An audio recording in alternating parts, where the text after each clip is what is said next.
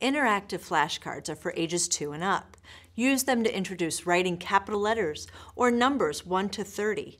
Kids write on them with a dry erase marker, which comes in the box. A numbered dot shows the starting point for each stroke with an arrow pointing towards a star for each line and curve. It's a good morning basket item for the littles. Just put a few cards in there and let them explore.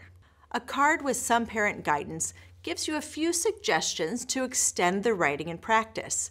You're encouraged to walk your child through the steps at first. Show the red dot and ask, how many is this? Flip the card and ask the question again. How many is this? Trace the number with the pen, ask them again, and flip the card over. You're showing the relationship between the number and the dots. A blank card can be used for writing numbers freely. Same for the letters. You're going to flip those over as well. The alphabet set has 26 letter cards, 5 cards with smaller practice letters, and a guide card. The numbers set includes 30 number cards, 1 blank card, and the guide card.